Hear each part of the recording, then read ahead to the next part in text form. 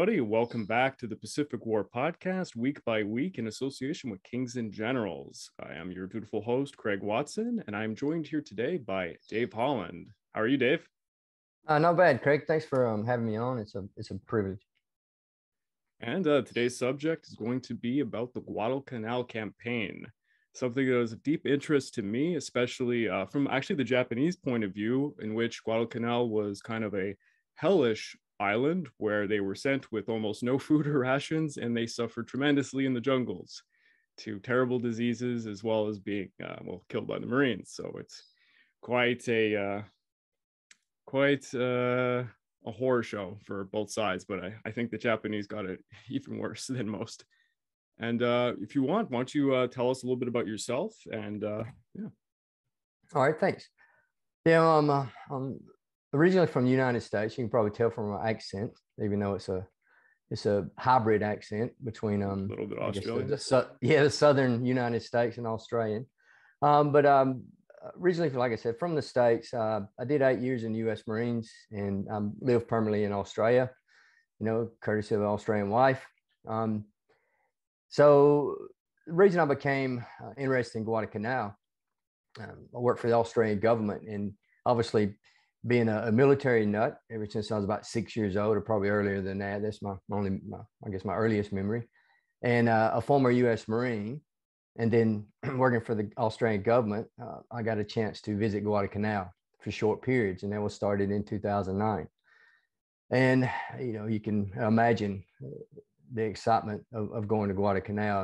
And I said it before, it's been like an Australian soldier being posted, 2 years or 3 years to Gallipoli, or a Canadian soldier being posted years to Vimy Ridge in the Western Front, who's have a strong military interest of history. You're in your element.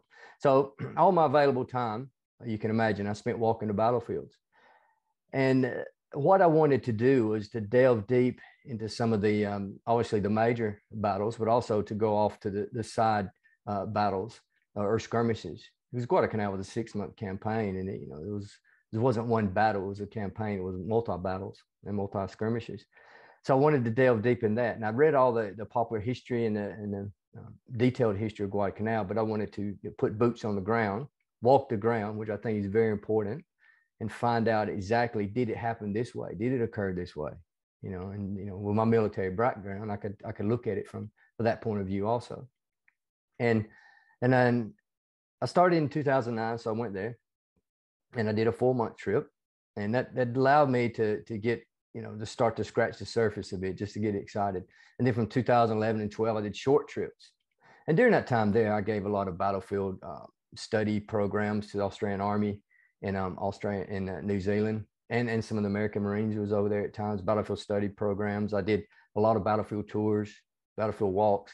But then in 2018, had the opportunity to be posted for 2 years in Guadalcanal.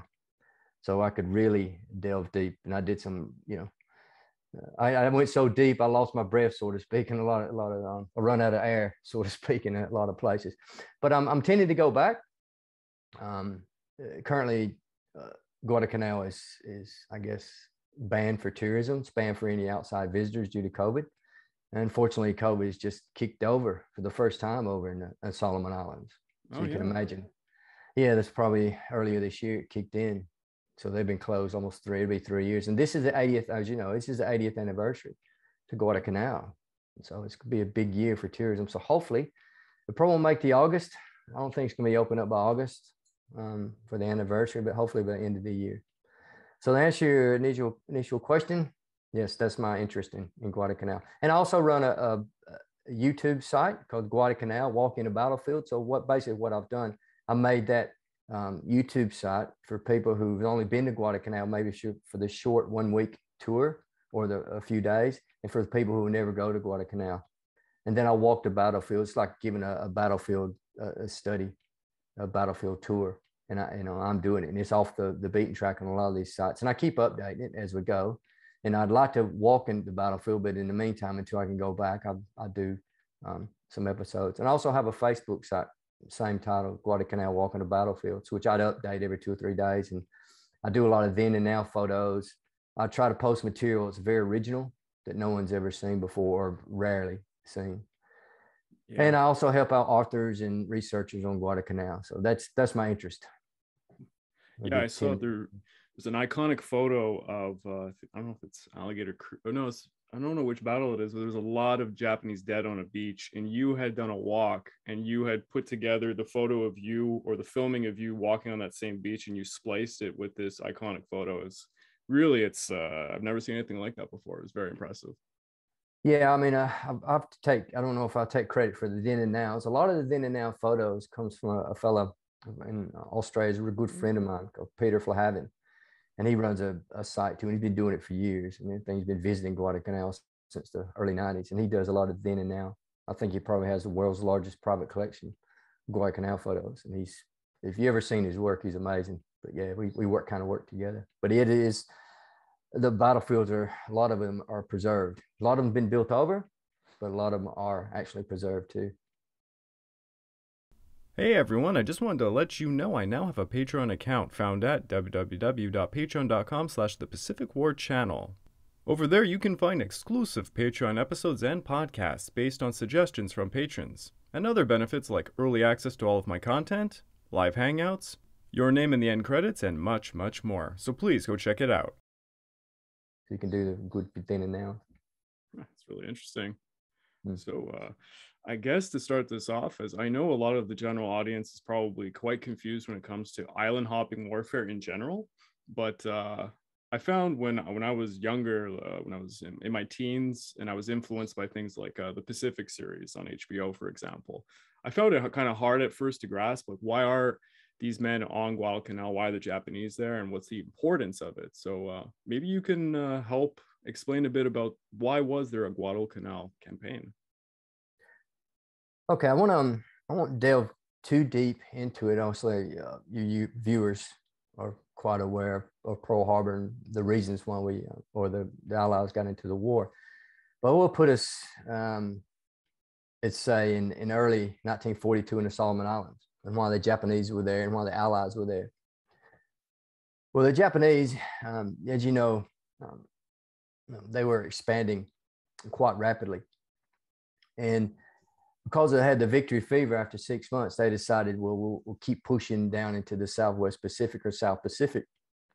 And what they intended to do was to take Port Moresby in New Guinea, and also continue on down to the Solomon Islands and then into Fiji, Samoa, New Caledonia. The main goal there was to cut off the supply line to Australia. And the Japanese had thought if they could cut Australia off, potentially Australia could sue for a separate peace. Yeah. We know now that Australia, they had no intentions, no serious intentions of invading Australia. You know, the Australian public and the New Zealand public didn't know it at the time. You know, they thought, he was coming south with that famous propaganda photo. You know, they were on war footing. They were very, very, I wouldn't say afraid, but they were very concerned that the Australian or the Japanese were going to invade Australia and New Zealand. But the Japanese were going to cut off the South Pacific and cut off that vital supply line, because that was the only way Australia was getting supplies. And also, too, it would deny the U.S. a major staging area for a fight back. So Australia was going to be the major base they were going to stage out of to their fight back, especially MacArthur being the supreme commander, the fight back through the New Guinea and up that way to the Philippines. So if you remember in May 42, the Battle of Coral Sea, I don't know if you haven't covered that yet. I think in your series, you're getting close. Ooh, it's getting really close. To it, yes. But the intention of the Japanese was to invade Port Moresby and take Port Moresby, and they could control that airfield, and that would allow them to help interdict the shipping and also to strike some of the Northern Australian cities and bases and airfields that the Allies had. So the Port Moresby invasion was the Battle of Coral Sea. So the Americans and the Australians stopped them. At the same time they were going to hit Port Moresby, a small contingent was going to, veer off and hit a place called Tulagi. Now, it brings us to the Solomon Islands. Now, Tulagi was a British, well, the Solomon Islands was a British protectorate. So the British ran Solomon Islands. Wasn't much happening in the Solomon Islands at the time, but there was had copper or coconut plantations. You know, it was a main, resource they exported. So basically what happened then was Tulagi was the capital, British capital colonial seat of the whole area. The Australians after December 41, had a small seaplane base there at Tanambogo. So Tanambogo, Gavutu, and Tulagi were all little islands very near each other. So the Japanese decided the same time they were hitting Port Moresby, they would take Tulagi.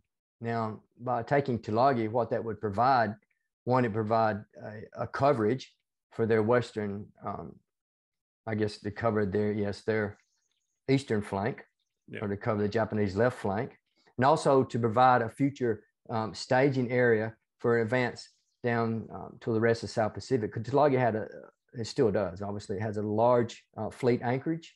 Mm-hmm. You could put a large fleet in there. It's one of the best anchorage in the South Pacific. So obviously I won't put the spoiler out there, or this is a spoiler, they didn't win the Battle of Coral Sea, and they were turned back.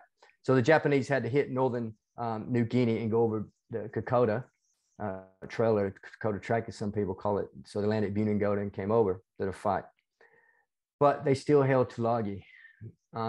And the Australians and the British, I guess, fled very quickly. They left behind a few coast watchers. And I'm trying not to delve too deep into details.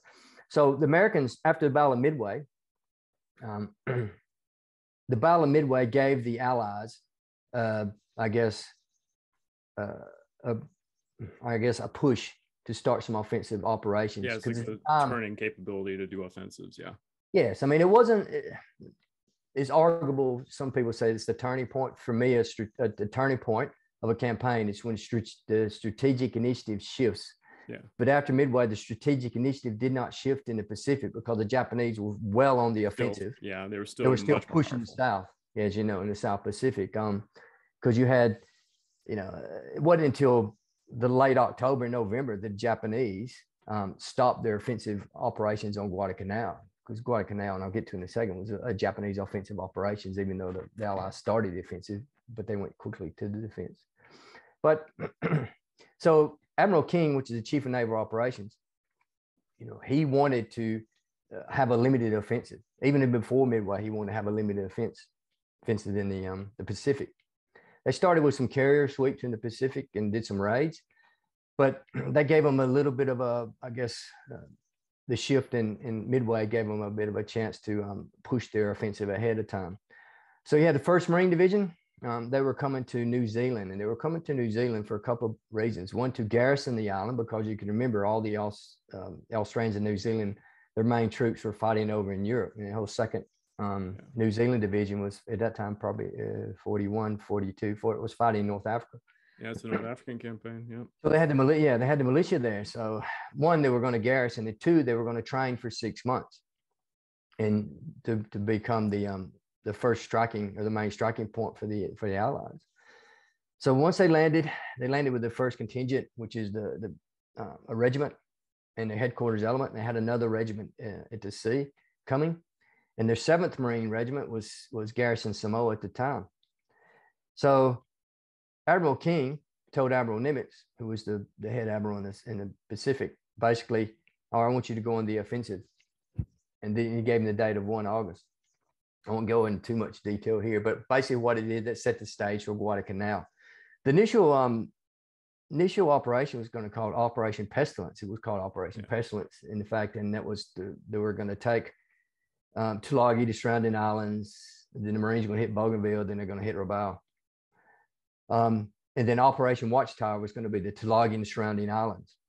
Now, initially, like I said, it was Tulagi and the surrounding islands because of the Japanese seaplane base. But when I mentioned the Coast Watcher guys they left behind a couple or 3 of them on Guadalcanal. One of them was Martin Clemens. And between Martin Clemens and his native scouts, they worked out the Japanese were building, or seen the intel they sent out, the Japanese were building an airfield. And how that came about, the Japanese were at Tulagi. They were sending, I guess, reconnaissance parties over to Guadalcanal to get cattle, because before it was coconut plantations, like I mentioned before. So they had a lot of cattle there, obviously to cut down the grass in the coconut plantations, and obviously to provide some beef steak. Well, the Japanese, they were on Tulagi, and they said, "Oh, let's go over to Guadalcanal and get some beefsteak." So they started looking at, at the beefsteak and bringing the cows back, and then they started looking at the Lunga Plains, and they said, "We could build an airfield here. Cut these coconut trees down, and we could build an airfield." And it would really be strategic value to us to do that.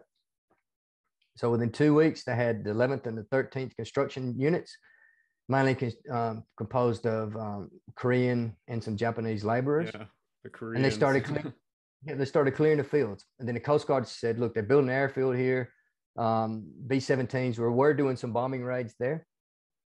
Most people don't even realize that the U.S. bombed the airfield to start with B-17s before the Japanese could complete it. And then the reconnaissance planes picked it up. So that was the reason Tulagi and surrounding islands then became the surrounding islands, Tulagi and Guadalcanal, to take out that airstrip, because the Allies knew they had this unsinkable aircraft carrier with that airstrip. If they could take it, they could deny the Australians to cut it off. Yep. So I probably went a bit deep in that, setting the stage. But yeah, we're there now, August 42. I'll let the audience know that there's actually video footage of the Japanese construction of Henderson Field. It's pretty interesting stuff. It's well capped too. It shows kind of I don't want to say a lack of construction capability, but certainly a disparity between the Americans and Japanese. The Japanese, it would take them a long time to build those airfields, and they weren't up to standard. We'll say that. Yeah, they had to bring a lot of equipment in. I think they were bringing them in at the time, but we'll see later. Once the Marines landed, they loved any bit of the Japanese gear they captured from them. Yeah. So I guess from this point on, some of the first battles, would you want to delve into Tulagi or Gavutu?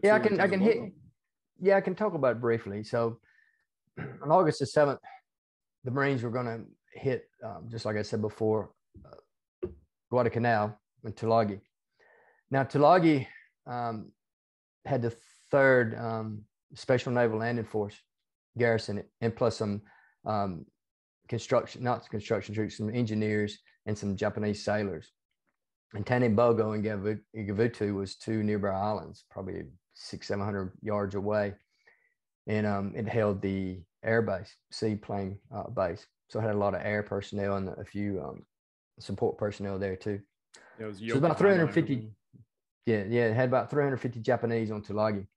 Now, they were dug in. The Japanese Special Naval Landing Forces, I mean, some people call them Japanese Marines, but they wasn't in the Marines as the U.S. or the British Royal Marines were. Yeah, the Special Landing Naval Force, they're the equivalent of Marines, but they're not necessarily the same as the United States Marines now. Yeah, like they call them naval infantry. Yeah. They were like sailors trained to be infantrymen, and they were trained to be assault troops. And the guys on the 3rd Curie, I think they were the 3rd Curie, because they're named after their naval base. Special Naval Landing Force at Tulagi were mainly reservists. But in saying that, these reservists, I think the average age is in their 30s, but they're pretty switched on guys. If you've seen a photo of them, there's a famous photo. They're officers and NCOs, and they're all fairly large and very capable looking fellas. Anyway, they dug in on Tulagi, and the Marines knew that it's going to be a hard fight at Gavutu-Tanambogo, and Tulagi. So they sent the best troops they had at the time, which was the Marine Raider Battalion, 1st Raider Battalion, and the 1st Marine Paratrooper Battalion, the Parachute Battalion. And they sent the 2nd Battalion, the 5th Marines, which is a well-trained battalion also. At the time, too, they were supported by the 2nd Marines Regiment. Now, you'll hear Marines talk about, and some of your viewers, it can get confusing when they're reading things. When people refer to the 2nd Marines or the 1st Marines or the 5th Marines or the 8th Marines, they're not talking about divisions. Well, in the U.S. Army and other military NATO forces, they say, the 1st Infantry or the 2nd Infantry. They mean the divisions. The Marines, when you say 1st Marines, that means regiment. If they say 1st Marine Division, then obviously that's division. So that sometimes that can get confusing. I've seen things about Iwo Jima, and they say, the 5th Marines were at Iwo Jima. And so, well, the 5th Marines wasn't at Iwo Jima. Just the 5th Marine Division was at Iwo Jima. So that can get confusing at times. Anyway, the 2nd Marine Regiment, was a part of the 2nd Marine Division. Well, they were given on loan to the 1st Marine Division because, like I said earlier, the 7th Marine Regiment was one of the core regiments of the 1st Division, was garrisoned Samoa at the time. Had the famous Marines in it, like H.H. Hannikin and Puller and Basilone and Page. They fleshed out this regiment with the best NCOs and officers and the best troops and the best equipment to ship them out quickly, thinking they were going to be the first to fight. But ironically, they weren't the first to fight. They joined later in September. But so you had the 2nd Marines there for support. So they landed it.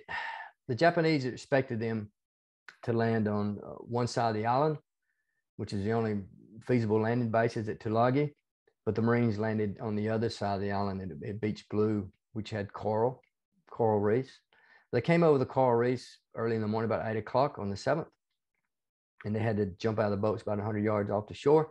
Yep. They came in, not a shot was fired to surprise the Japanese. And then basically they attacked across the island, had limited resistance till they got to the very the southeast end of the island. And then they hit a cave complex, Hill 281. And, the fight was on for 281. So that night the Marines dug in. The Japanese did some limited counterattacks, and then the Marines finished them up the next day. So it was the first time the Marines or the Allies had experienced the Japanese, how the Japanese had set the stage, how the Japanese would fight for the rest of the Pacific campaign. We're dug in these caves, we're dug in these bunkers, you're going to have to kill us all. They only captured 3 Japanese out of 350. Now, at the same time, I wouldn't say at the same time, probably midday, then about 12 o'clock, the 1st Parachute Battalion attacked Gavutu. And they attacked Gavutu. Gavutu is a very, very small island, and Tanambogo, very small island. So the 1st Marine Parachute Battalion hit it head on.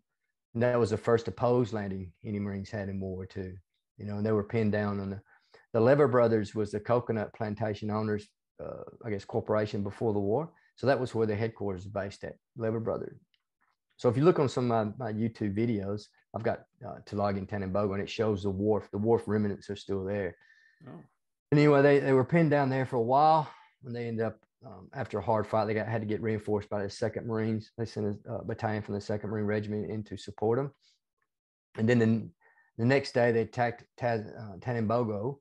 There was a concrete causeway that connected both of them. The Marines tried to do a small amphibious assault by a rifle company the day before on the 7th. They were beaten back. That was a controversial decision too, that one. I think it was Rupertus who sent the unit, and it was one company, wasn't it? Or it was about a reinforced company. Yeah. And they got hit and had to pull back.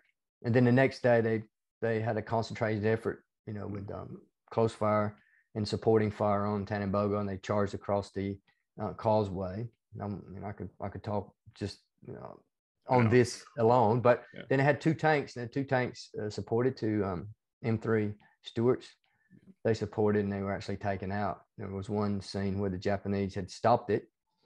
I think they threw a pipe or a bar in its tracks and stopped it. And then all the 30, 40 Japanese, just like ants, just jumped on top of it and was, pulling the crew out and bashing them to death and trying to burn it. And the Marines had to, I think some naval gunfire knocked a few of them off too. But anyway, after 2 days of hard fighting, Tulagi, Tanambogo, and Gavutu were taken. But at the same time, in August the 7th, the 1st Marine Division, at 8 o'clock in the morning, was landing on Beach Red, or Red Beach, which is about 6,000 or 8,000 yards away from Lunga Point in the airfield. So Regional Marines picked that area. The Marine intelligence basically told them that Japanese, there were probably 3,000 to 4,000 Japanese there, and it was a whole Japanese infantry regiment. And they were going to be dug in on Lunga Point. That's where the Marines wanted to hit, was Lunga Point, because it was the Lunga Point is right above the airfield, and they could hit it and take the airfield quickly. Yeah, you get the point, you get the airfield. Yes, and it was a good beaches to land on. All the beaches there are quite good. So they picked about 6,000 yards to the east at Red Beach. And the reason they kind of picked it was they thought it was going to be undefended.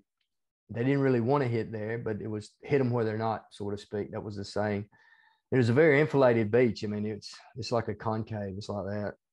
So it's not the best place to do amphibious invasion, because you could put guns here, and you could just infilate the beach. But luckily for the Marines, when they landed, it was without firing a shot. If you ever see the HBO. Pacific. Yeah, they're very surprised that they're not seeing any resistance. They even go a little bit further in, they're not finding. Well, they find some of the equipment the Japanese left, but yeah. Yes, and I think the only casualty, I still haven't confirmed it. I mean, you read it in all the reports that was a Marine cut his hand on a coconut, the only casualty. I think that was shown in I the mean, Pacific too. Yeah. it probably did. I mean, I don't know if it's an urban myth, but it's probably true because I've read it on numerous accounts. But so that was August the 7th. So they've landed, and so at this stage you had about 11,000 Marines on Guadalcanal, and you had roughly about 4 to 5,000 on the other islands of Tulagi and Gavutu-Tanambogo. All right. So they landed. Marines are on Guadalcanal. Yep. So they landed, and they were supposed to. They wanted to really take the airfield on the first day. They didn't. So the 5th Marines moved down the coast. They got as far as Alligator Creek or Ilu River. On their maps are pretty bad. They had maps drawn basically from reconnaissance photos and also from the knowledge of the former planters and British colonial officers. For example, if you look at the original map, and I've seen the original map they had, they gave out to the troops, they had the grassy knoll, which is Mount Austin. It was like 1,600 yards away, but it was something like 3 or 4 miles away. If you go there to Guadalcanal, you'll look at it, and it dominates the airfield. And they never reached it. Well, they reached it later in campaigns, but the Marines kind of let it go. So the 1st Marine Regiment punched in a bit, and they were supposed to take the grassy knoll, but they got caught up in the swamps and the jungle, and basically they were recalled back. The 5th Marines were supposed to push across Ilu River, Alligator Creek, and because they were green troops, and some of their commanders, like the regiment commander, he was a good commander, but he was old and a bit slow, wasn't as aggressive as some of the younger guys. So I think the division commander had to come up and push him a bit. So the next day they took the airfield.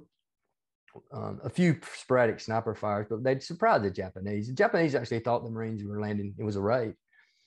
And that's why, the storage, they left the safes open. They left everything it is. Think the Marines would come in, grab it, and run like a amphibious raid. So they all moved to the jungle. I'm just waiting the Marines out. They said they'll leave the next day and we'll go back to our camps. But Marines stayed for years, so to speak. The Japanese fled west. So they ran to the jungle and fled west. There were some combat troops there. There were a guard company, might have been 2 guard companies, but most of them were construction troops. And a lot of them, I don't know exactly how many, but it had to be over 1,000, were Korean laborers. And the Marines called them termites. The Japanese called them a certain name, but obviously they weren't treated that well by the Japanese. Yeah, they were the way the Japanese command works, it's the highest ranking officer abuses the people under him, they abuse the people under them, and then when it goes down the pyramid, it's the Korean laborers who get beaten, or POWs that are found. Yeah, the pecking order, so to speak. Yeah, it's because you read a lot of POWs, like you said, their accounts of the Korean guards, because the Japanese said it was beneath them to guard POWs, so they used the Taiwan, the Formosans, and the Koreans. The Koreans were the most likely, even though even they didn't surrender often, to surrender. Well, they didn't have a choice to surrender. A lot of times they tried to surrender, probably shot out of sight. Another thing too, the Marines initially, if you've seen any POW, there's a lot of POW photos in the initial days of Guadalcanal, and we call them the beach caps. In Australia, they call them the giggle caps, or the bush caps. You'll see some photos of some guys in like that. If you ever see those photos, they're generally the Korean laborers. But a lot of Koreans surrendered. In the 1940s, they'd labeled them all Japanese POWs. They didn't say Korean POWs, Japanese POWs. And like Sewell and a few of the other Marine photographers, some of their photos that were coming back, they still labeled to this day Japanese POWs, and most of them are Koreans. And you'll see, and they use the Koreans. I'm trying to get a little sidetrack here. They used the Koreans for a lot of burial parties and working parties. And the Koreans, it was said, if you read speaking to one veteran, the Koreans loved burying the Japanese in the burial parties. They loved, and I've got some photos. I got some photos of the Koreans actually burying the Japanese, Alligator Creek and Coffin Corner. They're assisting the Japanese whole burial parties. Wow. And I guarantee you can see some of them laughing, because obviously the way they were treated. by the Japanese. There was no love lost. No, they were starved and beaten. Yeah. Oh, yeah, yeah. So, and some of those poor guys tried to surrender to the Marines from their beginning, but the Marines, especially being Green troops, and they wasn't taking any precautions, so to speak. Some of these poor guys got shot out of hand, but then they worked out that let's capture some of these guys, once they got a bit of control of the Marines. Not saying the Marines were undisciplined or anything, but you can imagine in a very tense situation like that, especially at night.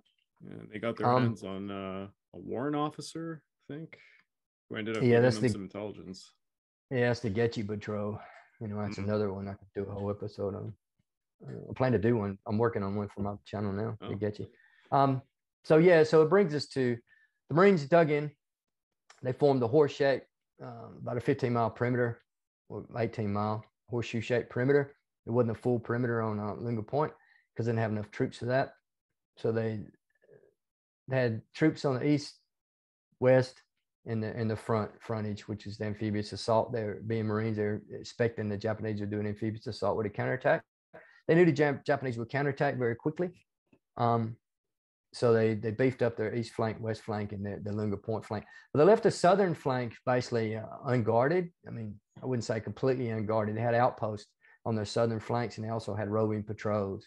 But they didn't have enough troops to do a full 360 perimeter. It wasn't until like September the 18th when the 7th Marine Regiment landed that Archer Vandegrift, who was the division commander, had enough troops to do a full garrison. So initially when the Marines landed, that was the first offensive by the US in World War II, the first offensive action, 7th of August. But as soon as they landed, they became defensive. Like I mentioned earlier, the Japanese were on the offensive, still on the offensive in that time. So once the Marines landed, they took the offensive, took something, and they dug in and they waited. And the whole objective, in fact, you could probably say for the 6-month period, one of the most important piece of terrain in the whole South Pacific was Henderson Field, the unsinkable aircraft carrier. Because the Americans ever lost it, it was highly doubtful they would retain Guadalcanal, because once they landed some planes there, it brings me up the Bloody Ridge, I guess, or sorry, Alligator Creek. Yeah, of course. So the Marines, after about a week, they completed the airfield. The Japanese had almost completed it. In fact, they were having a bit of a party the night before. It's kind of a completion party. Well, that's what some of the Marines said. There was enough sake and beer when the Marines landed. And as soon as the Marines landed the warehouses, they put Marine guards very quickly on those to keep the sake and the beer. I bet they did, yeah. The wraps. Yeah. But that brings me to a point where the Marines, I won't talk about Battle of Savo Island because that's another episode, but Battle of Savo Islands was probably the in August the 9th was the greatest surface defeat in U.S. naval history. Yeah, Australian cruiser lost. I mean, they lost 4 cruisers in a period of 30 minutes. You had over 1,000 sailors died in less than 30 minutes. Yep. And to put that in perspective, 1,600 U.S. Marines and U.S. soldiers died on land in the whole 6-month campaign. But in 30 minutes on August the 9th, 8th and 9th, you had over 1,000 sailors went down in less than 30 minutes. Over 5,500 sailors, U.S. sailors and Australian sailors, mainly U.S. sailors, died in the 6-month campaign of Guadalcanal. So but what happened after that, the Navy had to pull their ships out. Yeah, the great logistical issue. Air cover. Yeah, they promised him 2 days of air cover, but he pulled out before because they'd lost a lot of air and fighter planes in the last couple of days, and then their fuel. So Fletcher had already pulled out. But when the morning came and there was no coverage for the transport, Turner, the amphibious assault commander, pulled the transports out. So it left when the transports left, a lot of the Marine supplies left with them, because Marines they'd combat loaded, because once they reached New Zealand, they had to reload their ships, and they combat loaded as best they could. They'd leave a lot behind. They combat loaded enough supplies for 60 days worth of food and 4 days worth of fighting, or ammunition and things for fighting, sustained fighting. So when they pulled out, they reckon they only had about 30 days of rations, if that, and probably about 2 days of fighting full-on fighting. They call it units of fire in those days. So luckily for them, and when you hear anyone's read anything about Guadalcanal, they talk about how the Marines survived on the Japanese rice and Japanese supplies, which is true. The Japanese left tons of rice, tons of tin, fish, and other things. And they left a lot of equipment. A lot of it was in pretty bad repair. But I've got a list of all the stuff that the Marines captured, I guess, from the Japanese construction equipment. The Marines were able to offload one bulldozer. And that bulldozer, I don't know if it's called Old Faithful, and I forgot the name of it, but they used it a lot. And they used some Japanese bulldozers and rollers and stuff. Between the Marine pioneers and the engineers, and the pioneers are like combat engineers, they completed the runway after about a week. So now they had to wait for airplanes. And so on August the 20th was a good day for the Marines because the first two Marine squadrons landed. You had a squadron of Wildcats and a squadron of dive bombers. And they both landed. And in fact, the division commander met them at the airfield, kind of high-fived them when they came off, I guess you could say. Yeah, I think it was Enterprise that brought them. So 12 Dauntless or 14 Wildcats, 12 Dauntless. I think it was about 30 planes all up. Yeah. And that was welcomed. Yeah, Smith and Magnum and the rest of these guys. So they landed. At the same time, then the Japanese, their intel, and the Marines suffered from it, the U.S. suffered from this too, the lack of intel. That was one of the, I guess, common themes in the Guadalcanal campaign. So the Japanese intel basically stated there's probably about 2,500 to 3,000 Marines. It was a raid. Obviously, they're going to hit. They didn't leave, but they just take this airfield. There's a small amount of Marines going to hold it. So you can imagine at that time, the Japanese had not been real defeated. I mean, they've had a few setbacks in, Malaya and Bataan and in a few other places, as you guys covered in your series already. I seen your series the other day, and it was in the Philippines where they wiped out 2 Japanese infantry battalions. And I said, I didn't think the Japanese had lost that much, but yeah, it wiped out 2 whole battalions. So it's something you don't read much about. But the Japanese, to put it back what I was talking about, the Japanese had never suffered any major setbacks or major defeats. So they're on the roll, so to speak, and had that victory fever. Victory disease was rampant in them. Yeah, exactly. And they underestimated, the intel, underestimated their opponents. So they thought, well, they're holding a large perimeter. There's only about 2 to 3,000 of them. We can easily punch through. So I had a unit called the 28th Regiment, which is one of their best assault units. And the 20th Regiment was slated to go into Midway. They were supposed to invade Midway. And Colonel Ichiki was their commander. And he was a pretty good commander, too. If you ever read the Marco Polo incidents and stuff, he was involved in the Marco Polo incident in 1937. Yeah. He was one of the commanders on the scene. He was one of their infantry instructors. So it was rated very high. So let me just get this right. They went to, after they didn't get to invade Midway, so they went to. Fortunate for them. Guam, yeah. Either on Guam, I think Guam or Truk at the time. I think it might have been on Guam. It was Guam, yeah. Yeah, they're getting orders to go back to Tokyo. And the Japanese 17th Army, which was based in Rabaul. Remember, they were fighting, their main objective was Port Moresby. They were fighting on Kokoda. They're fighting for Port Moresby. The Army didn't really want to deal with Guadalcanal because they thought, we don't want to get sidetracked, the 17th Army commander. So they said, what units do we have now not to deviate from the units we have in New Guinea? And they said, well, we've got the 28th Regiment. I'll send those guys down. So Ichiki took his best guys and formed the first echelon, about 1,000, a little over 1,000 men. They put them on fast transports. They shot them straight down to Tavu Point, which is in the eastern side of Guadalcanal. Yeah, they used destroyers for this because they had to get them over so fast. They had very few days worth of rations. It was a real quick deal. Yeah, because they thought, well, we'll take these guys. Well, they gave Ichiki landed at Tavu Point. They gave him these orders were basically to either make an assessment. If you think you could take it, take it. If not, wait to your second echelon. Another 500 or 600 guys will be landing. They had some of his artillery and heavy guns in the second echelon. Just wait for them and do a concentrated attack. Ichiki landed. They did his reconnaissance. I won't go into too much in detail about a patrol called the Brush Patrol, with the Marines attacked and killed a lot of their officers. Anyway, they made the assessment, and a cheeky, we don't really know what he was thinking at the time. Japanese infantry tactics at that stage basically pushed for a night assault, infiltration techniques, the old bamboo spear tactics, where they just run straight in with a bamboo, bamboo with a bayonet and attack a concentrated point. And they also use infiltration tactics, like I said. If they could go around it, they would. And I love to get around the units and surprise them.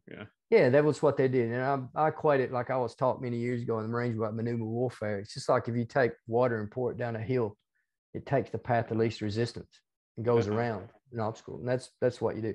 Unfortunately, they didn't decentralize the command with the Japanese NCOs and junior officers. Once they got command to, this is your assault plan, they didn't have anything like we do now with the commander's intent or the Western forces, where you don't give that initiative to the junior leaders, because on the battlefield, things could change very quickly, and you need to have that initiative to go, okay, my commander's intent is to do this, so I'm going to push toward that goal. Especially with the Japanese army at the time, they said, take that hill. They will take that hill no matter what cost. They won't go around the hill, whatever. They might with infiltration, but if whatever their last orders are, that's what they'll do. Assault that hill, they will assault the hill. But anyway, Alligator Creek, or Ilu River, on the Marine maps at the time, it's called the Tenaru River, mislabeled. The Marines had some intel that the Japanese were coming. They knew the Japanese regular army was there. Like I said before, the Brush Patrol was named after a Marine captain who ambushed the Japanese down the track. Now, the Japanese didn't expect the Marines to do active, aggressive patrolling, so they ambushed a Japanese patrol, killed a number of officers, and they found out that these guys are very fresh. The Japanese regular army, they hadn't seen any regular army at that time. They're here. Then you had some Solomon Island scouts. I'll put a plug in for the Solomon Islanders. I know the family of this fellow is called Jacob Vuza. He's a very, very he's most famous Solomon Islander, Sir Jacob Vuza, I should say. And everyone has read the Guadalcanal Campaign knows about Vuza. There's statues of Vuza's there. He was a former British colonial police officer, sergeant major in the police force, and just retired, Vuza. And he started working for Clemens, and he started doing scouting behind the lines. Anyway, he was captured too at one stage by the Japanese, and they bayoneted him, tied to a tree, and beat him up quite bad, and said, "Look, tell us about the Marines." There's a few accounts on it, but the account it seems to ring the truth is that they untied him, and they had his hands tied, and he says, "I'll show you where they are. Come follow me." He knew how many Marines were there, and he was leading them there. And they had him with bayonets. They'd already stabbed him in a bit, but then once he got to a certain point, the Marines outpost started shooting and stuff. Then they bayoneted him, and he jumped into the bushes and ran. And he popped out. The PFC called Bruley. Bruley seen him popping out over the river.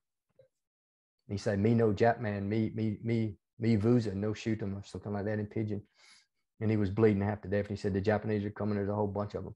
But it isn't like the old Paul Revere saying, Vuza, the Marines are just sitting there doing nothing. And, Vuza ran out of the jungle, "Oh, the Japanese are coming." And then, it saved the Marines. But he did give some great information that it helped. He later became very valuable to the Marines in his scouting. He wasn't expected to live. And Vuza always said he was like 50% American because they gave him blood transfusions.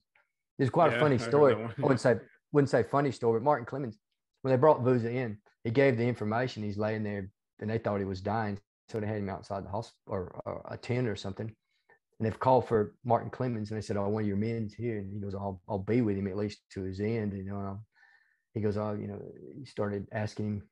He says, "Tell me," and he says, "I'll base my last testament."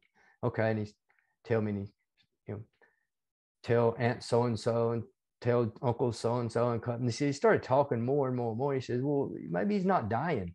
And he says, "Can we get this guy to the hospital?" So I got him to the hospital, and they started getting blood transfusions. So he get American blood, so to speak. And he used to say he was 50% American, and saved him. But he really became very valuable, especially during the long patrol by Carlson's Raiders in November. Vuza. I'm trying not to get very detailed here, but I could go off on any of these little tangents and talk about any of them. But anyway, bring you back to the Japanese. The Japanese were, the Marines had the outpost there. They knew the Japanese were coming. Now, what the Marines, 3 or 4 days before, the 2nd Battalion of the 1st Marine Regiment had dug in, the whole battalion with 2 companies, and had another reserve. They dug in on the west bank of the Alligator Creek. And they dug in. They had like coconut log bunkers. They had overhead covers with sandbags, as much sandbags. They didn't have much sandbags because when the Marines, they only offloaded 18 spools of barbed wire. The rest of them got punched away. And they used a lot of the barbed wire from the coconut plantations. They stripped the coconut plantation barbed wires and reused them. Huh. Okay. In fact, on the sandbar, which was the only passable because they had a coastal track, like a plantation track, government track. And it wasn't no bridge over the Ilu River. It ran on the sandbar. And that was the crossing point to sandbar at any vehicles on certain times of day, obviously. And what the Marines did, one, I guess, very motivated private, I guess you could say, told his lieutenant, he goes, "Sir, some barbed wire here off this old plantation barbed wire. Can I put one strand over the sandbar mouth?" He goes, "Yeah, that's a good idea, private. Go do it." So they did that. They put one strand, all they had one strand of barbed wire. They put about apparently knee high. That was the Marines' secret weapon. So the Japanese attacked at night. They said, "What we'll do, we'll do a full-on assault directly across the mouth of the river. Bamboo spear tactics. They had some 70 millimeter guns, small infantry howitzers, had some heavy machine guns, and had their 50 millimeter grenade launchers, or knee mortars, as some people call them. And they had enough there to provide some form of a base of fire against the Marine position. But to go back to what I was saying, the Marines had 2 reinforced companies, or 2 companies. When I said reinforced, they had heavy weapons. So they had some 37 millimeter anti-tank guns and heavy machine guns and some 50 cal. And they had them dug in on those bunkers all on the east bank. And they were supported. The Marines had 4 battalions of artillery. They had 3 battalions of 75 millimeter howitzers, mountain howitzers, and they had a battalion of 105 millimeters. Their 5th battalion was still in New Zealand. That was 155 millimeters. But because of weight, they didn't bring them over until, I think, the last of October, November. Anyway, they were supported, heavily supported, and obviously had the 81 millimeter, 61 millimeter mortars all sighted in. So the Japanese hadn't really hit any concentration like that. These Marines, a lot of the especially guys in the 1st Marine Regiment, was all joined after January 42. So they're very junior. They had good NCOs, very experienced NCOs and officers, but very junior Marines. They only had 6 months of training, but they're very keen. They're very young, 18, 19 years old. These guys, the Marines had the youngest per average of all the U.S. Armed Forces. I think the average age of a U.S. Army soldier was 25 or 26. The average age of a Marine was 19. All these young, motivated kids, do anything. Anyway, they had them dug in. The Japanese did that night. They did 2 assaults across the mouth of the 2 major assaults across the mouth of the Alligator Creek. Now we'll go back to that barbed wire that young, motivated PFC put out. The Japanese at night was advancing. You can imagine they clumped them in. They're advancing across the mouth, and the Marines knew they were coming. It was interesting his choice to just go straight through that from the Japanese. They really have another choice. It was more of a tidal. If you look at my my video on Alligator Creek, you'll see it's still just like it is today. It's more a tidal lagoon. It's fairly deep there too. It's a tidal lagoon. I mean, it does have fresh water that comes in. It's mainly a tidal lagoon. So it's fairly wide there, and you wouldn't try to, and there is some crocodiles in there. I think at the time after the Marines were there for a while, the crocodiles left because you put a few thousand Marines in there, the crocodiles are not going to hang around. But you hear the stories, oh, the crocodiles are eating that night. I don't know if that's true, but it sounds pretty cool. Now they attacked across the mouth, and the first Japanese hit that barbed wire, and it momentarily stunned them or stopped them. They didn't know what to, because you can imagine trying to run across, all of a sudden you hit a barbed wire, and it was like an accordion effect. The guys in the front stopped, the guys in the back hit them. And when they did that roughly at the same time, and the Marines said started yelling and jabbering, and they didn't know what was going on.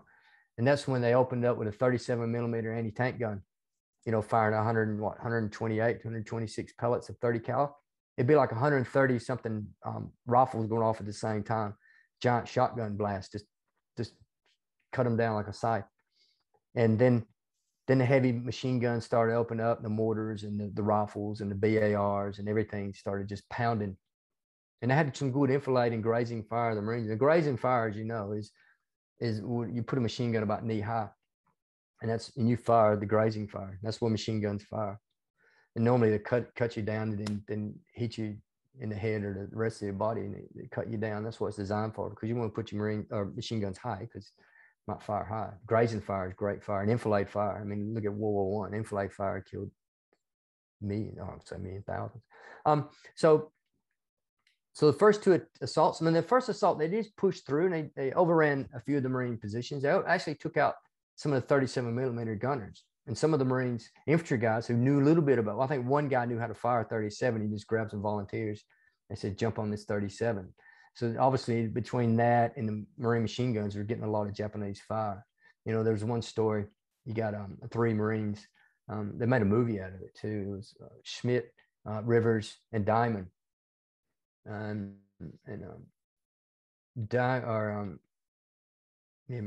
Rivers, Johnny Rivers was on the machine gun. They're all on a heavy machine gun crew, and he's firing.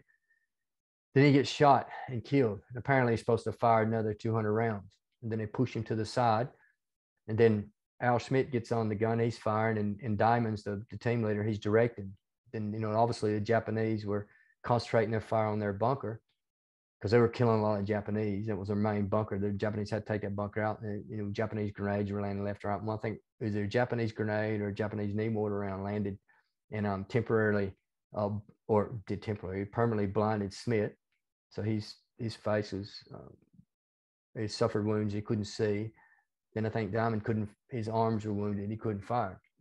So they became a team. Then they kept firing. So Diamond's was his eyes and Smith was his hands. So they, both earned Navy Crosses. I think all 3 earned Navy Crosses. And Johnny Rivers.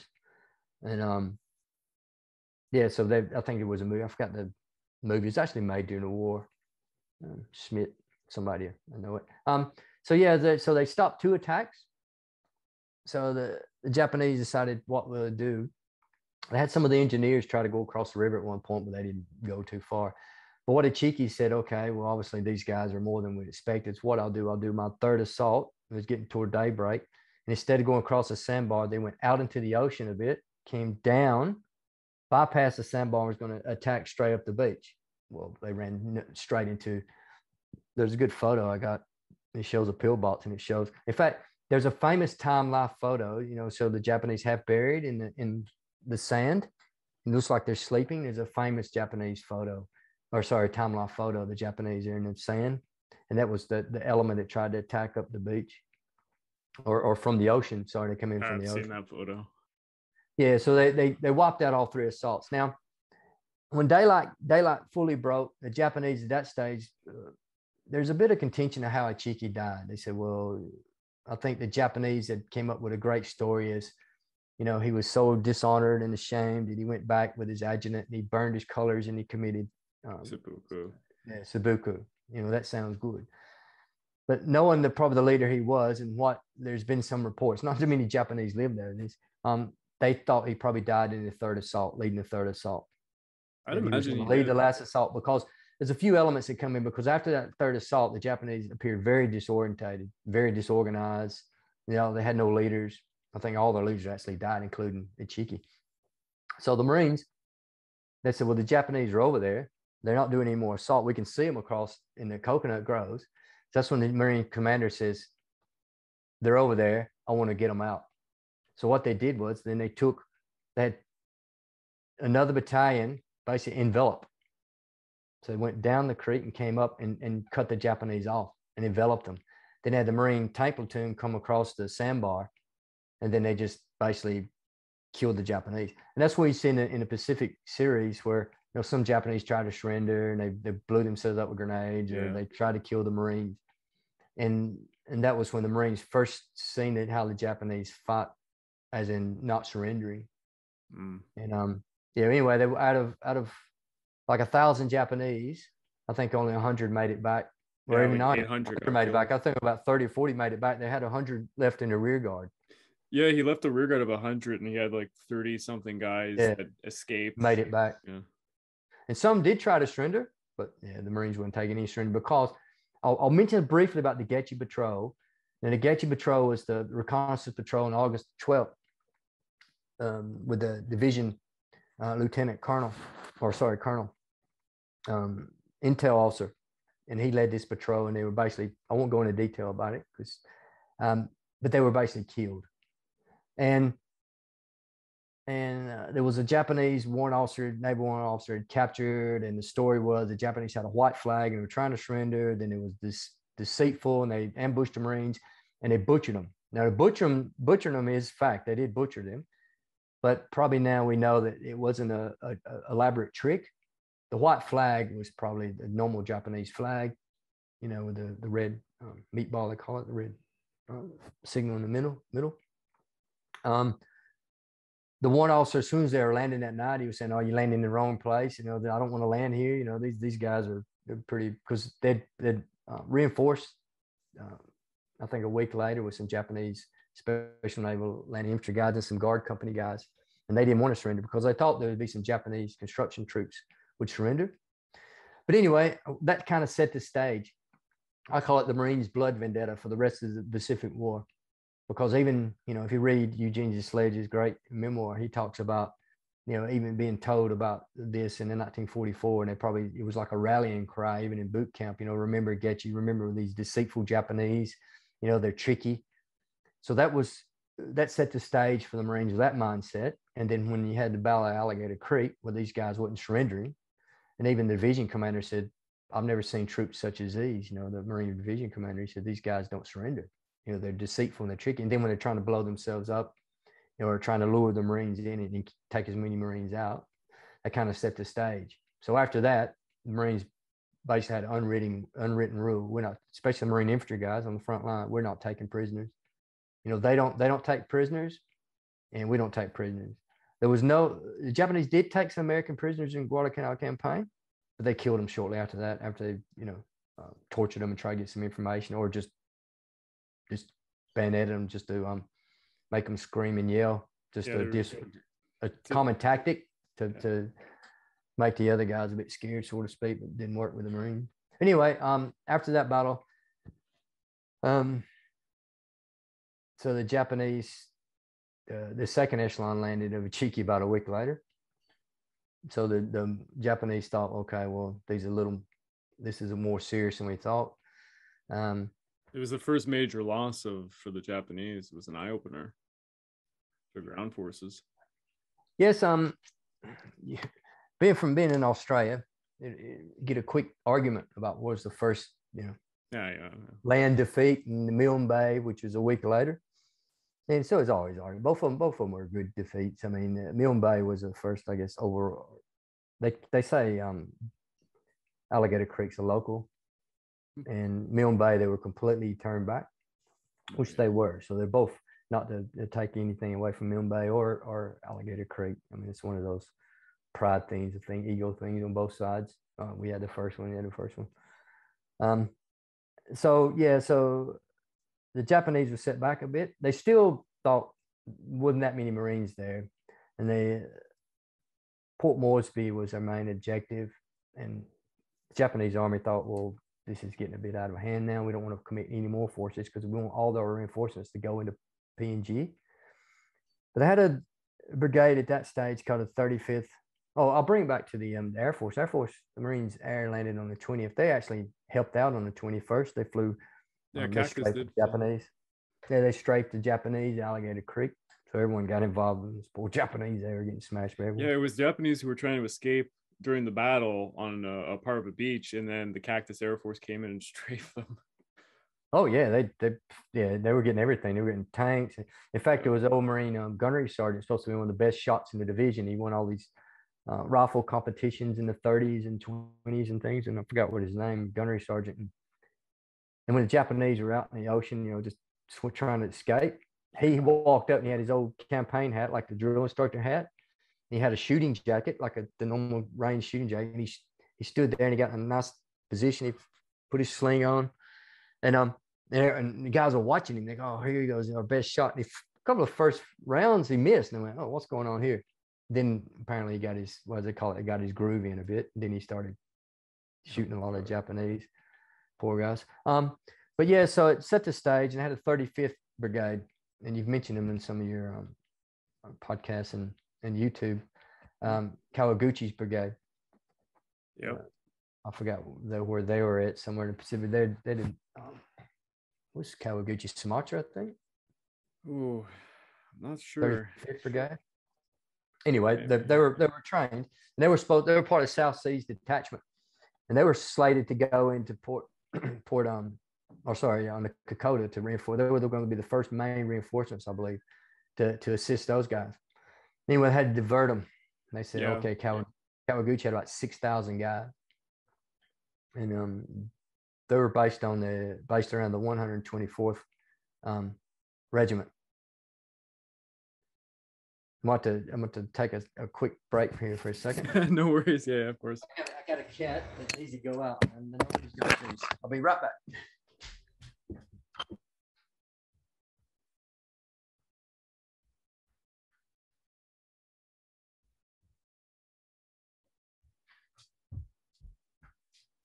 All right. I figured you'd played some like interlude music or something. Yeah. So yeah, they took the 35th Brigade, and Kawaguchi is probably the best overall Japanese commander. I mean, it's arguably of the whole campaign. So what they did with Kawaguchi, they landed at Tabu Point. And some of his guys, like Colonel Oka, was the division or the regimental commander of 124th. Him and his headquarter group, another battalion, landed on the west side, and Kawaguchi and the rest of his guys landed at Tabu Point, same place at Chiki, just due to shipping. So they landed, and what they were going to do is the reconnaissance planes were flying over, and they seen how the Marines were reinforced on the flanks and in the front, but they didn't have anyone in the back. And if you look at a map with Edson's Ridge or Bloody Ridge, it goes straight to the airfield. Oh, sorry, I got a cat going crazy here. He always does this. Only when I'm on a podcast or something, he'll do this. Oh, I know full well. I have 2 parrots, and that's why I've been clicking the mute button this entire podcast, because they keep screaming like my name and stuff. Well, he's got his arms coming through the door, pushing the door. It looks quite funny, making me laugh. No, he's got the door. Kawaguchi was Sumatra, if I remember. We covered that not too long ago. Yeah, no, it's pretty good.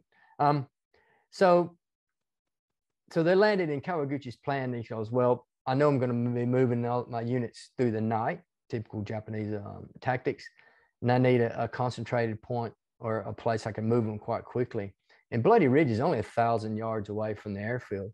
And if you look at a map, coming straight out of the jungle, if they hit on top of that ridge, you could put his a couple of 3,000 guys at that stage he had with him.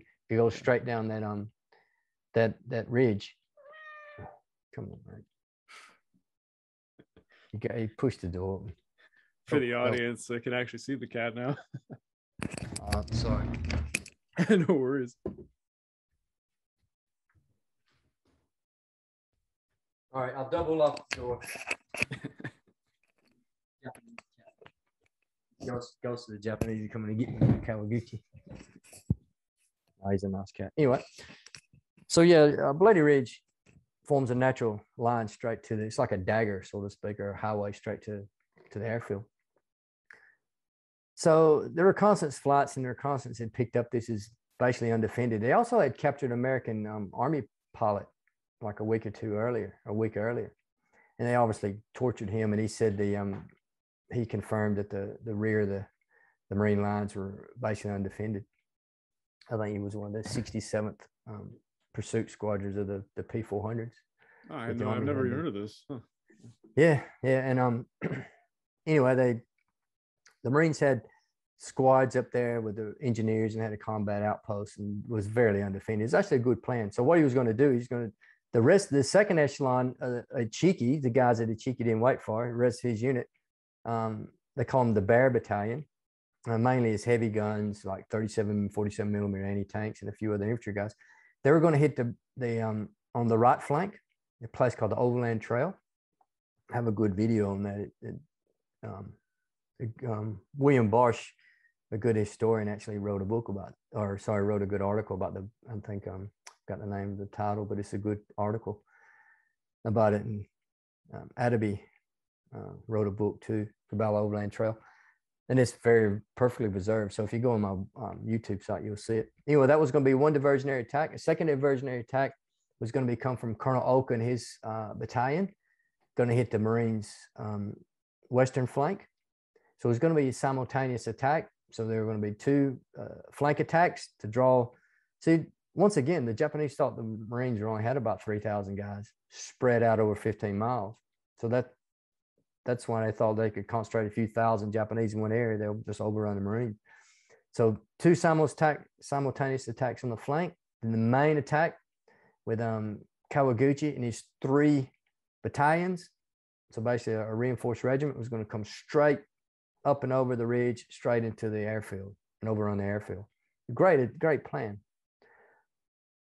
But unlike most of the 3 main Japanese attack on Guadalcanal, it was uncoordinated. They underestimated the terrain, the jungle. I mean, contrary to what a lot of people think, Japanese wasn't expert jungle fighters that people tend to make them. They're just willing to take the risk. Exactly. They did. They looked at it and they said, well, if we could do it, potentially we will do it. And once we commit ourselves to the attack, we have to keep attacking. Yeah, because even though if the odds are arrive, yeah, I forgot what the Japanese called it, but their doctrine said if especially in those early days, they didn't even talk about defense hardly. There's all everything about attack. Even if the odds are against us, we will still attack. That was our doctrine, our philosophy. Yeah. Anyway, they moved in. The Marines at that stage had it undefended. So Colonel Edson and the First Raiders, they brought them from Tulagi. They put them in a rest area around Lunga. And there was reports that the Japanese had a supply base at Tavu Point at Tanambogo. And Edson asked the chief of staff, Thomas of the 1st Marine Division, he says, look, we're raiders. Let us do an amphibious assault or do a raid on their supply dump. So they, on the, I'm trying to think, the 10th of September, 42, they did a raid on there. Anyway, they not to go into too much detail on that, they overran their supply dump and destroyed a lot of their supplies, and that was Kawaguchi's main supply base. They destroyed some of his artillery, all his supplies. So they didn't have any food, just was on there carrying. So their logistics was cut off. And then once he did the raid, they moved back to the Lunga perimeter in their boats, the Marines.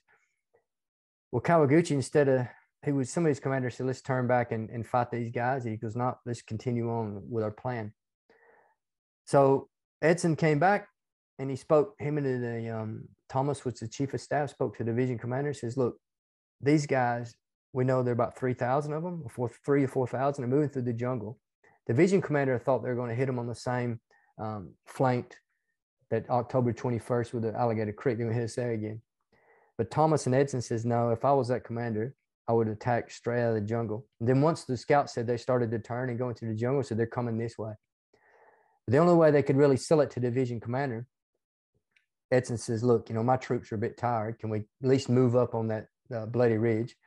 And at that stage, the 1st Marine Division had moved their command posts up on Bloody Ridge to get away from the V ring, they call it, like the center ring, because every day the Japanese were bombing the area around Henderson, and the 1st Marine Division headquarters are very near Henderson. So they moved his headquarters up on the ridge. He says, can we move up on the ridge just to be your bodyguards at least, or give my guys a bit of a rest? They goes, yeah, move them up there. So they moved up there. They were there for about 3 or 4 hours resting. And then Edson says, start digging in. So the Marine Raiders is all this hell of a rest area we got here. So they started digging in what limited supplies they had, like a few strands of barbed wire, and then it's all coral regions, so they didn't dig too deep. And he set his guys up in the line and he waited for the Japanese. And then the Japanese at that stage didn't know the Marines were up there. I think some of their scouts that went up and their reconnaissance planes were flying over, and they've probably seen, yep, there are some Marines here. So instead of tacking up and over, what we'll do, we'll flank them. Infiltration, we'll go around them and cut them off, and then go by the Lunga River and cut them off and hit the airfield that way. So on the night of the 13th to 14th, 13th to 14th, Kawaguchi only had one battalion ready to go. You know, everyone was, a couple of them were like ran each other. Other ones were lost in the jungle. You only had one ready to go. Now, the day before, the Japanese would bomb Henderson, but the day before they actually dropped some bombs actually on Bloody Ridge itself, or Edson's Ridge. And that's another thing, let the Marines know, okay, they are coming, because they've started bombing the ridge now. So I think 30 minutes before the assault, the Japanese had a couple of cruisers and some destroyers. You know, they'd come through every night, they'd drop supplies off, and they'd swing by the Marine positions and bombard the Marine positions. Tokyo Express. Yeah. And the rat runs, they called them too. The Japanese called them rat runs, the Marines called them Tokyo Express. And they came in and they put the spotlights on Edson's Ridge itself, and they started bombarding it a bit. A lot of it was overshooting actually the ridge and hitting in the assembly areas of the Japanese, so they weren't doing the Japanese that good. But Kawaguchi, he committed. He already committed to the assault. So one battalion of his 3 was only assaulted that night. So they managed to go around the Marines' flank, and C Company of the Raiders, they overran C Company, and they were in like platoon-sized elements, outposts, and they pushed them back a bit. And then daylight came, and the Marines, and they were in the jungles. And Edson knew there were 3,000. He only knew about 600 or 700 attack. He thought, well, they're coming back tonight. So his line was kind of like that, and it was refused a bit, and he had 3 lines. And he said, if the Japanese attack would all they got, they're going to cut my 2 companies, cut them out or surround them. So what he did, he moved his front line back to his second line. He had 3 lines, moved back to the second line about 400 yards. That opened up about 150 yards. If you see my videos, you'll see about 150 yards of open terrain. And then the Marines had brought their artillery up. Man, their artillery was like a real dominating factor. That was one of the reasons the Japanese attacked at night, to try to lessen the Marines' firepower, but it didn't work. So they brought 75 millimeter battery up. They had 105 105s by the airfield, and they were ready to go. And they pre-registered all the fires, all the sites. Everything was pre-registered. They were waiting for the Japanese the second night. So at that stage, the Marine Raiders had the 1st Marine paratroopers attached to them to form one battalion, because they were pretty much decimated. They'd lost a lot of casualties at Gavutu, the para guys, but they formed them in one battalion, about 800 guys all up. So second night, the Japanese attacked with 2 battalions straight up, and they did multiple assaults. Their 3rd battalion was out of the fight, almost the whole fight. I think they committed maybe 1 company, maybe 2 companies, if that. But once again, Kawaguchi, he didn't have all his 3 battalions ready to go. Yeah, he was stuck in the jungle the whole time. Oh yeah, it was very frustrating for him. He's just the most frustrated he's been in his life. So they attacked piecemeal, and they did multiple assaults. The Marines finally moved back to the last hill 2, Edson's command post, and they formed a ring around that. And then the artillery was just smashing the Japanese, the Marines grenades, Marines holding their because they were raiders, they were pretty good troops, so they were holding the ground. They held. They barely held, but they held when daylight came. Well, the Japanese diversionary attacks, they had one with the Kuma battalion. They attacked across a field at the Overland Trail, and they were basically stopped. The next day, the Marines, just the most tank casualties they had in the campaign, the Marines took a tank platoon. I think it had six, including the lieutenant command tank, attacked across the field, unsupported by infantry. The Japanese had some 47 and 37 millimeter anti-tank guns. Took out 2 tanks very quickly, and another Marine tank dropped into the Tenaru River. They all drowned. So the Marines lost 3 tanks real quick in that campaign, in that bit. But the other one was attack on L Company of 3-5, 3rd Battalion, 5th Marines, L Company Ridge. So anyone's ever been there, it's where the golf course is now. So they attacked there, Colonel Oka. And once again, they attacked up a ridge, and they were beaten back quite quickly too. So all 3 assaults, all 3 were failures. And then Kawaguchi, instead of going back to Taboo Point, he had to go back the other way. So he went back to the Matanakaw, which is out to the west, and without no supplies or any food. And he lost a lot of guys in the jungle. Yeah, it was a bad one. They had to pick up the wounded. They left all their equipment because they were starving to death, and they were getting picked off a bit too. I think about 600 to 700 Japanese died at Bloody Ridge. You know how many died in the jungle. You know, Marines had about 150 casualties. And in fact, it was the closest, you know, the great historian Richard Frank, Guadalcanal historian, said this is probably the closest, in his opinion, that the Marines ever came to losing the battle. Because if they would have pushed through with thousands of Japanese and took the airfield, once the Marines lost the airfield, then it would have been hard to, you know. Especially given the naval battles that happened after, because it was things were swinging in the ocean after this one. And depending how the Japanese even did with that, consolidating the Solomon Islands could have been an opportunity. It would have happened maybe. Yeah. Exactly. But Bloody Ridge is very important in the Pacific campaign, because at that stage, that's where the Japanese high command, in fact, the day after Bloody Ridge, Japanese high command in Tokyo had an emergency meeting, and they worked out that, okay, the Marines are here to stay. There's probably more than we anticipated, and the Americans have kind of like drew a line in the sand and said, we're going to be fighting for this island. So the Japanese couldn't maintain two main thrusts at that stage, one being PNG or Papua New Guinea, and the other one being Guadalcanal. So what they did at that time, they said, Papua New Guinea and Port Moresby is not our main objective anymore.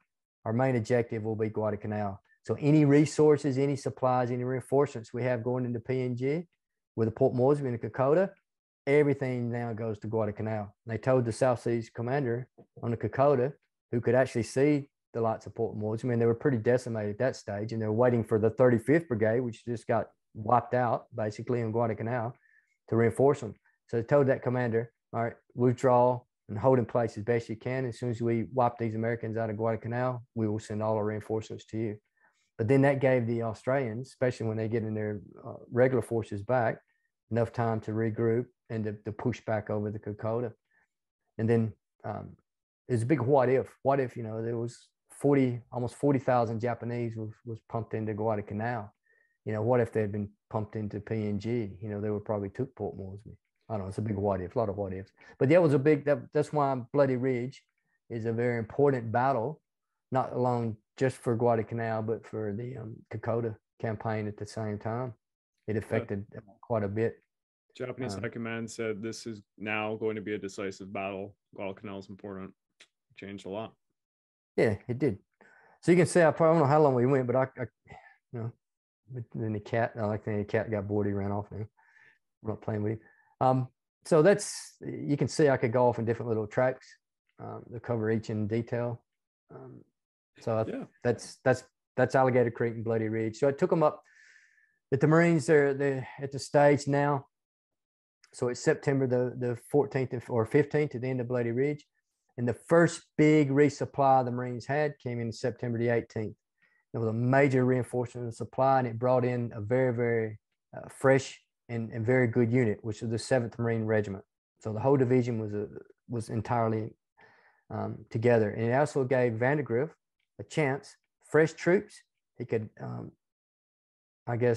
garrison or man his perimeter 360, and plus it gave him room to go on the offensive a bit. So he knew there was a few Japanese near the Matanakaw River, which was a few miles to the west, and he wanted to wipe those guys out and push them back. He wanted to keep the Japanese way away from Matanakaw and to preserve the airfield. So it gave him a chance. This is when Chesty Puller and the rest of them landed on 17th of August. And the depleted parachute battalion at that stage, as soon as the 7th Marines landed the 18th, they put the battalion parachute guys on those same transports on the way out. I think they were down like 25% of the original force. But the Raiders were still there. You know, and they thought they were going to go away with the para battalions, but they still had things in store for the Raiders, unfortunately, for those guys. And it got a lot scarier with the losses from the Navy. Then a lot of big surprises. Well, naval campaigns, you know, you had 7 major naval battles around Guadalcanal.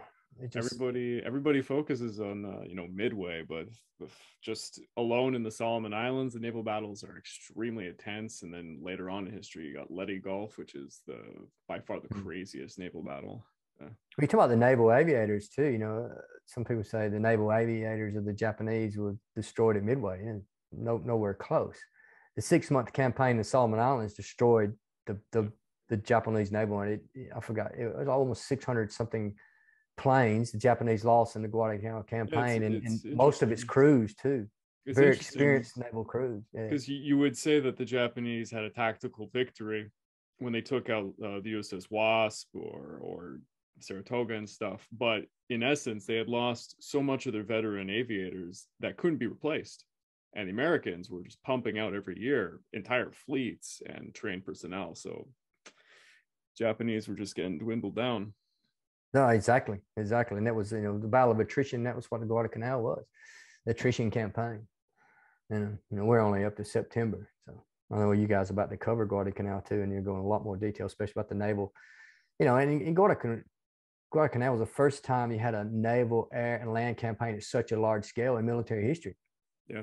Simultaneously at once. It's the first time in especially U.S. military history where you had the forces working together. Look at the Cactus Air Force. It's a classic. You had naval, U.S. Army at that stage, wasn't Air Force, but U.S. Army Air Force and Marine aviators fighting together. And a hybrid unit was fought quite well together. Yeah, well, the Americans, the Army and the Navy fought well together. The Japanese did a good job of fighting each other for most of the yes, war. Exactly. Well, Americans had, the Allies, U.S. had that too, especially with the high command. I wouldn't say the lower command, but the high command fought each other. And just a bit of I'm thinking about it too. The U.S. Army was at Guadalcanal. In fact, there was more U.S. Army at Guadalcanal than U.S. Marines in the end. But the U.S. Army didn't really come in until October. Yeah. And really, obviously they set the stage in December, January, in the big campaigns around there when the Japanese did finally go on the defensive. The Thin Red Line and all that the movies depict. Yeah.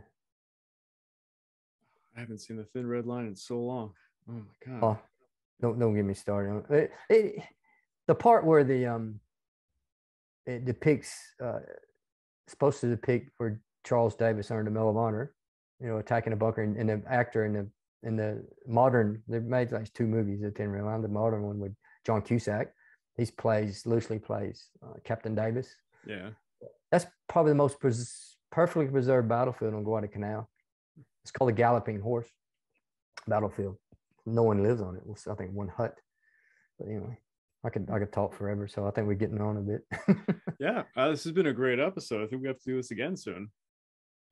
Yeah, well, like I said, we're up to September the 17th or 18th.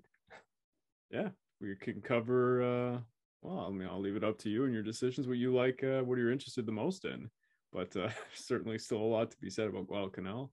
Still got the fight for Henderson Field that's going to be raging on. And the starvation of the Japanese until they finally leave. Yeah, the next big battle is the Battle of Henderson Field. That's the last Japanese offensive, I think, in the whole Pacific War. Yeah. Battle of Henderson Field in October. Then you have the Americans attacking in Mount Austin, fights in January, February. That one's not talked about as much. No, because everyone thinks, not everyone, like I say everyone, I don't mean everyone, but a lot of people, the popular, I guess, history of Guadalcanal is the Marines are there. After the 1st Marine Division left, and after 4 months, that was it. But, 2nd Marine Division, a lot of people don't even know the 2nd Marine Division was there. 2nd Marine Division fought in entirety.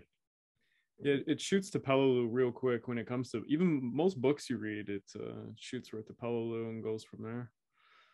Yeah. Well, thank you so much for this interview. And if you like, please tell the audience again, more about your YouTube channel so they know where to check out your stuff. Yeah, it's maybe you'll put it in the link or not links, but yeah, it's called Guadalcanal Walking the Battlefield, and it's on YouTube. It's just Guadalcanal Walking the Battlefield, and the Facebook's the same one. And at this stage, I think I have like 38 videos, and I'm about to release the Getchy Patrol. So if you want to know about the Getchy Patrol in detail, I can.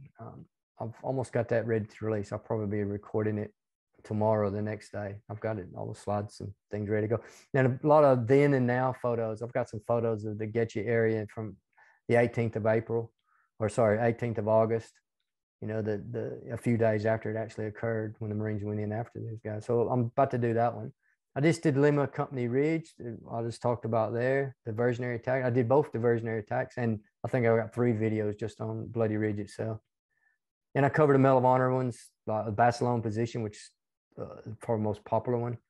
Yeah. Page. Well, yeah. Barcelona is going to be the all-star of every man. Yeah. So I go down into the positions where he earned his Medal of Honor.